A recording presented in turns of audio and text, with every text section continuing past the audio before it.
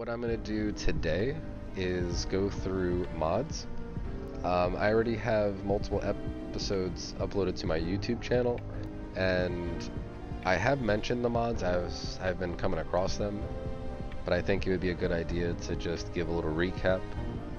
I don't mind searching through some mods, but I'm also very hesitant to add new mods after I've started a new game. I feel like it's always been the easiest, smoothest, bug-free, save-free experience if you just kind of make a new save, play your mods, don't change anything, just leave it as it is. Alright, let's jump onto here.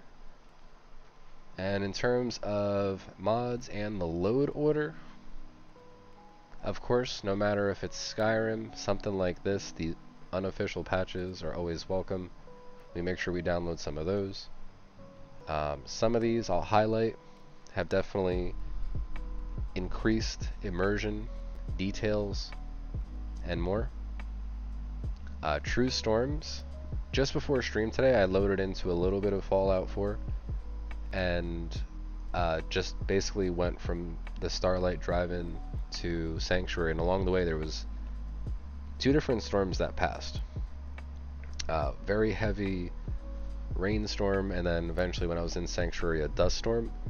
I think the variety, something like that, adds an immersion. The sound being reworked and a lot of that really makes you feel like there's actual weather effects as opposed to something that just kind of passes and it's almost like you can brush it off. The dust storm you can't brush off. The dust storm you can't see so many yards in front of you, so keep it in the back of your mind that if I have a storm pop up in the middle of exploring a city, it's going to reduce visibility, probably only for me. Something tells me the enemies are going to still see me. They'll just lock direct eyes with me.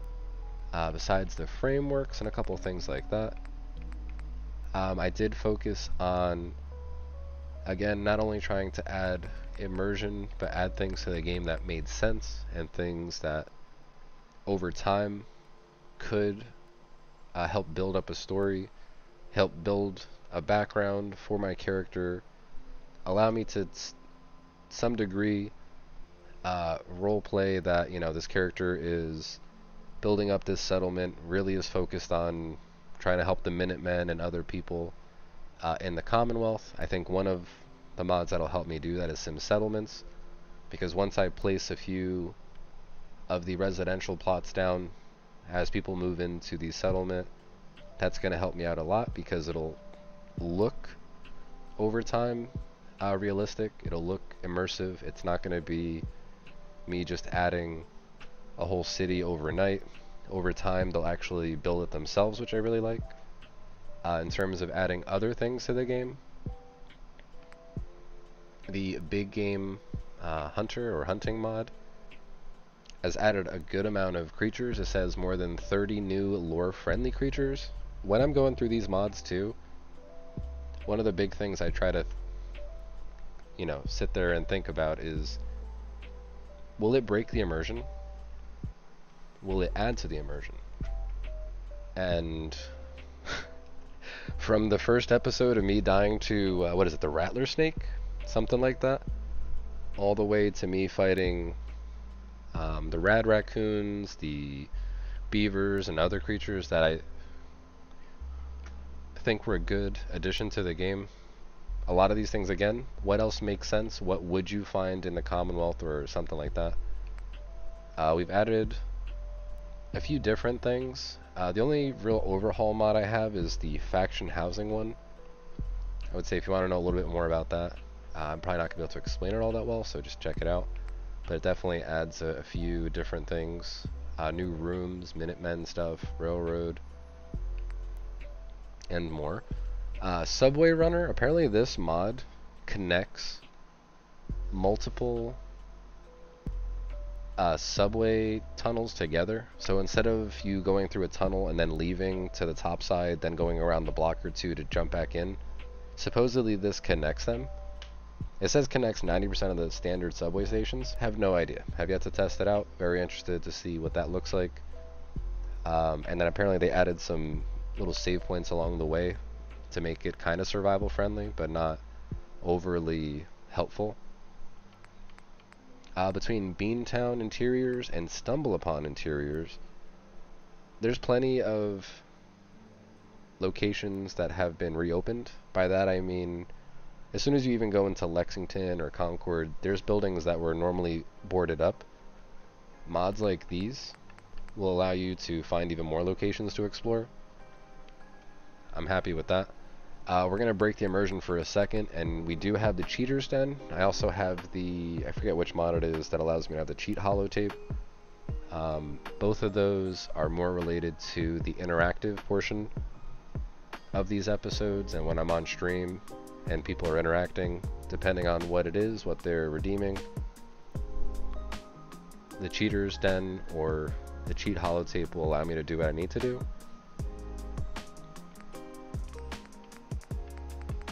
Crowded Commonwealth, and there's a few things that I've added to make sure that, in addition to even the big game Hunter mod, the Commonwealth feels much more lively. So a couple of these, not only adding the locations, interiors, but adding some exteriors as well, and filling up the wildlife and wilderness.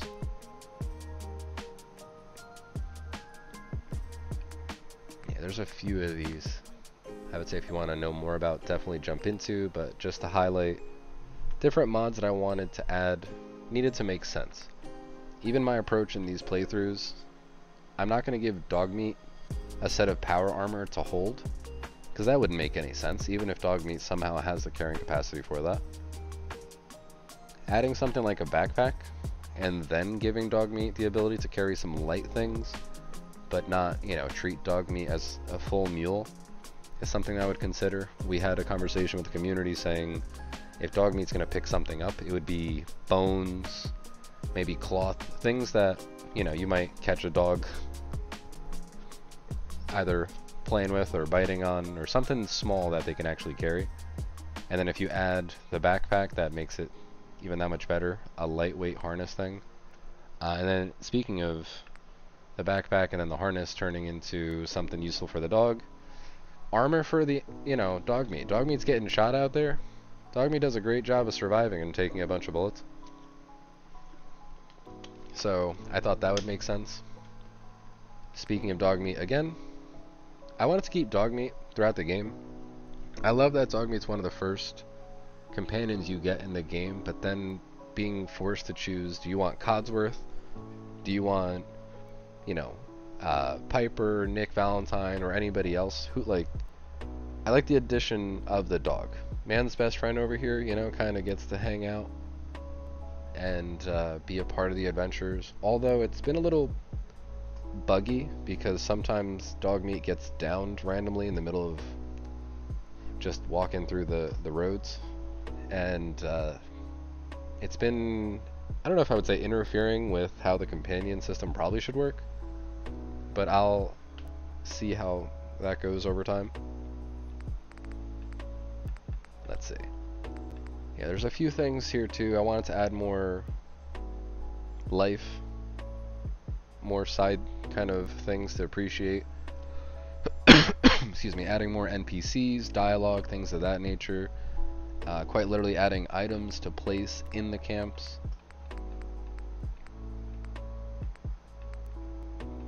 There's a few things. In terms of things that might actually change how the NPCs and the, let's say, the game kind of works. Having more caps from the merchants is pretty good. It's not something that's too crazy over the top. Just having a little bit more for the merchants, especially the way I'm playing this, works better. There's a couple of mods that I've also added, like this strong body perk. I have to check it out, but apparently it helps you carry more stuff. It's more geared towards a survival playthrough again, but not breaking it or going over the top. There's a few things here. I have Vivid Weathers turned off because I have True Storms on. The gun sounds are overhauled, so they will sound different from the vanilla version of all the weapons.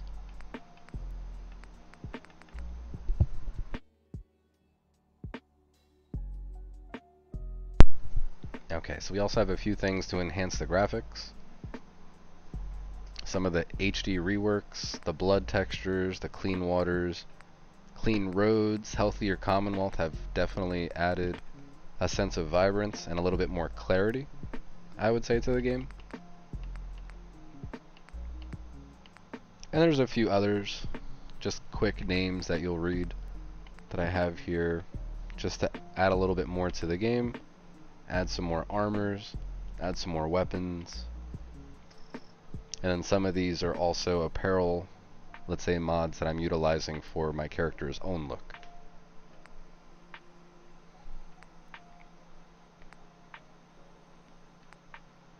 Yeah, the chi terminal, like I mentioned, I have that to help me utilize some of the interactions I have with the community.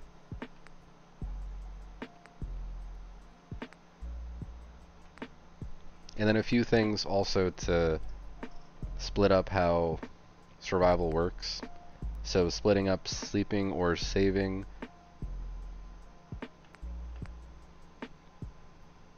The fast travel thing, you can't fast travel in survival, but there are ways for me to utilize like holotapes or chems and things that I can make. One of the things I will be focusing on too at some point, now that I more or less know how to use it, the journal. I like to make a journal, be like, okay, day 1 this happened, day 2 this happened, and try to tell some sort of story based off of previous episodes. And there's a few more here, adding more camp related things or world things sprinkled throughout. I want to mention the cars and trucks are lootable. I really like this. There's a lot of pros to it. There's one big con. One of the big cons for this particular mod, it basically turns a car into a container, and then the car will no longer explode, I'm pretty sure. But if that car was chosen to turn into a lootable object, if it wasn't converted, then it would still be, I guess, able to explode. In terms of utilizing this, it adds little things here and there that make sense that you might find in a car searching through it. So those additional resources do make sense, and they're not over the top. Again, sim settlements related things, other things related to working on camps, settlements, and more. But that's pretty much all the mods that I have. I think it's around 69, 70 mods that I currently have installed. And so far these have treated me well. I've had a lot of these suggested to me from the community. So anybody from the Twitch community that has posted anything in our Guilded or something along those lines, thank you. There is plenty of suggestions people have tossed my way. Next playthrough down the road, there's going to be probably more mods that impact the way survival works. Maybe making it even, dare I say, more difficult than I'm already having an issue with or hard time with. But again, I've enjoyed this playthrough so far, and all these mods, for me, have worked pretty well. And I hope as we play through the survival experience, and as we notice which of these mods are being utilized, I hope that other people that are checking out Fallout 4 use some of these as well, and let me know what you think.